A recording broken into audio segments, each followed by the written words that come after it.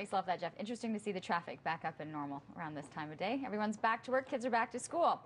We have an interesting show, a new art show that's happening at the new gallery, Orange Gallery. It's called Winter's Promise, and the artist joining us today, Crystal Beshara. Great to have you here. Thanks for having me. It must be very exciting with the new gallery to have this brand new exhibit opening up for you. It is. The gallery's about a year and a half old, and I've just been there since September. So it's Orange Gallery in Armstrong Street, just behind the Parkdale Market area.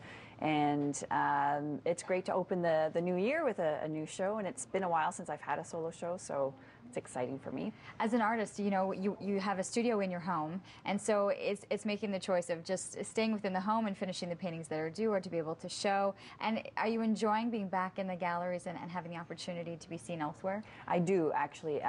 It's a real highlight to be out in a public space, and what I enjoy actually a lot is just getting feedback from people coming through the show, and doing this kind of thing is always really exciting. Yeah, just to be able to share my work in a public forum. What is Winter's Promise? What kind of artwork are we looking at? What's the medium that you're using? So I'm working in oil, and it's oil on canvas, and some of the pieces are oil on wood panel as well.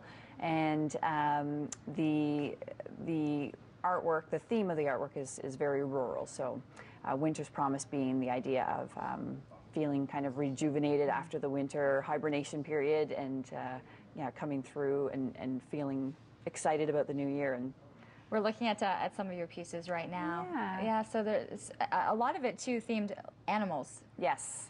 Yes, so I grew up on a farm about an hour east of Ottawa, so the rural theme is really strong for me, and it's kind of the foundation for most of my work, and this show is no exception for sure. And it dates back a little bit earlier. This is a book that you had published a couple of years back when I visited a farm, and so it's a little bit backwards to how most children's books are done in terms of having this story, but you also had all of the artwork done prior to. That's right. And then pretty much were able to piece together the rest of the book. And can I mention that it's your daughter at that age? Yep, absolutely. Was the model that was used. So we've got some beautiful photos. And was it fun to be able to take the work and then put it into a children's book? It was, actually. So the work in this book is from an exhibition that I had at the Canada Agriculture Museum back in 2005, and there were 20 pieces that they exhibited over the summer, which was the first that they've ever done an art exhibition there.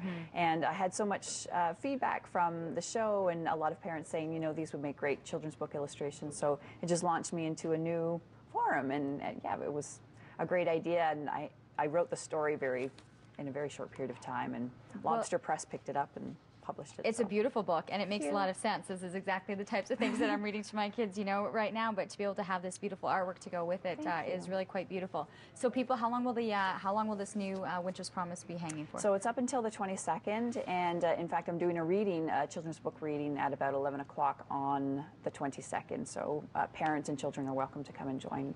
A reading of the book and a chance to see Winter's Promise. There's 18 pieces. Exactly. You said 18 pieces are hanging. And keep in mind, it's at the new gallery right behind the Parkdale Market. It's called Orange Gallery, and you can find more information Crystal on her work, crystalbeshara.com. Great to meet you. Thank you. Good luck with that. We're going to be checking back in with Sarah Freemark. She's been checking out a little hidden gem in Perth. Here's Sarah.